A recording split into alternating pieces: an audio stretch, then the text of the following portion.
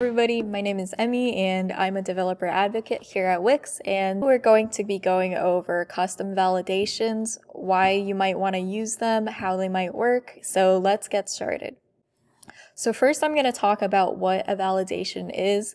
One common validation that you probably are very familiar with is passwords.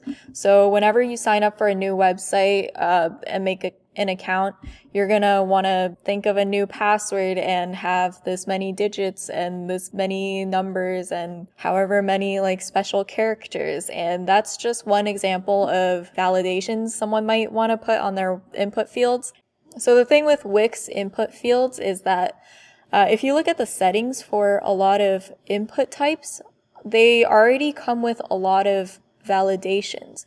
And in the UI, they call it things like settings, but in code, we call it validations and validity. And when all of these conditions of validations and validity pass, and we can press submit, that's when the content is actually submitted. So if at any point, some property of the input is not valid, it's going to reject that. And we'll see an example of that later. Okay, so here is my use case. I have two fields here. One is a text field to get your name, and then another one is an upload button. So not really like a field, but another form of input. And it says here, upload 2 to 3 images under 200 kilobytes each. Maybe I just want to see more animal photos, but specifically 2 to 3 of them. However, the file size restriction might be more useful for a lot of you. Say you want all photos to be under 2 megabytes each. So there might be a lot of reasons you're doing this. One common one is just to save space, and that makes things a lot more efficient. If you're having users directly upload things to your file management system, and in our case it's the built-in content manager, you're going to want to make sure that they don't use as much space as they can and make sure that photos are compressed and optimized. And also, if these photos or whatever files they're uploading will be displayed on another part of the site, it makes sense for them to be smaller and more compressed so that other users can load that page faster since the file sizes are smaller. So we've set the use cases for our specific scenario, and in this case 2 to 3 images under upload, and each image has to be 200 kilobytes each or less. Before we get started and look into the code, I'm going to show you guys how I set up my Wix elements over here. So first of all, I have a content manager, and I have a database collection called people. So I have two main fields here. One is the name, and one is a media collection, and it's of type media gallery called media. And on our UI, we have an input field. So this is just a basic text input, and this is a basic upload button. Keep in mind it should be the upload button under the input section of the elements and not just a regular button. And then I have this submit button. And all of these I have linked to my collection. So this is linked to the name value, and then this will be linked to the media field. And then the submit button I have connected as well, and it should be performing a submit action when it gets clicked. And then yeah, I have like a success message and a failure message here as well, and I'll go more into that later. Okay, so once we have everything laid out, we're going to make sure we have the correct privacy settings so that users can actually submit their information to our database. And the first thing I'm going to do is set these privacy settings for my collection. And you find that under the 3 dots here, and then you set it to form submission so that anyone can submit content. And then we also want to go into this data set over here. And the data set also has another layer of permissions. So within the data set, we also want to make sure our data is on write-only mode, since the users will be submitting their photos of animals, and it's not going to go anywhere yet, but if it does, we'll set it to read and write. But for now, we'll keep it write-only. Okay, let's put it all together. So we talked about validity, and now we have these fields set up. And let's look at the settings for this upload button. So as you guys can see, by default, the validation settings that were given in the UI is pretty limited.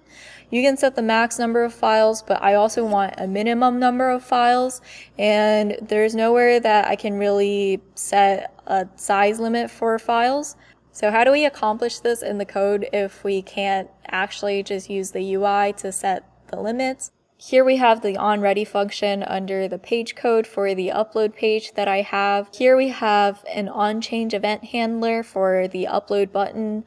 And what it does is it hides the error message basically. And so every time a user uploads something, it'll display the relevant error message and not just whatever was showing before.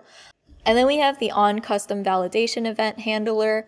So onCustomValidation is where we're going to be defining our own rules for validity checks, and it's going to take the value, which in this case is the array of files that are being uploaded, and it's going to take a function reject, which tells it what to do when the validity check fails. So here we go. Here I'm setting the value of upload button to a variable called files.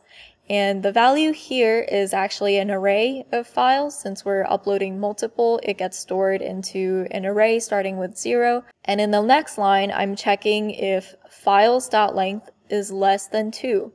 So if files.length is less than 2, they either uploaded 0 images or just 1. Cool, so that's on setting a minimum number of files if you need to, on top of like a maximum. So the maximum is already taken care of if you remember our settings in the UI itself. Let me bring it up right here. Yeah, okay, it's right here. Next, I have a for each loop, and I'm saying for each file in the files array, I'm logging the file size, and if the file size is greater than 200,000. So size in this case is measured in bytes. So 200,000 bytes would be 200 kilobytes. It's going to send out this reject function. And the reject message is file sizes should not exceed 200 KB per image. Straightforward so that our user knows what to fix. And otherwise, it's going to console log the file size of whatever is being uploaded so that we can verify that it is under 200 KB and that my code actually works. Okay, so far we've checked if the user has uploaded 2 to 3 images exactly, and also if each image in the array is less than 200,000. And otherwise it's going to reject it. And so at the very end here, error message.text, which is the red label that we were looking at under the submit button, and it's going to set it to the validation message of upload button. So the validation message here, if the file size is too big, is going to be whatever we put in this reject function right here. So since we're changing the validation message here and we're setting it to one of these 2 reject values, we don't want that to display all the time. Like if they change their upload items, we want it to display the corresponding error message. And that's why we have onChange. We want to just hide the error message. And then if they have a new error, it'll update accordingly. Okay, and I'm just going to run through the example here. I'll input my name, upload 3 files. Here I have dog, fox, and kitten. Dog is the one that's too big, and it'll give the error message that the file is too big, and it's going to be the big dog. We remove the big dog, and it'll upload perfectly fine. And then if we upload too few images, it'll also give an error saying that you need to upload 2 to 3 images. Okay, so we know everything went right because we have my name, Emmy Cow, and then under the media we have fox and kitten, but no dog today. So that was just a quick tutorial on how to set on custom validation. Hope you learned something today, and I'll see you guys next time.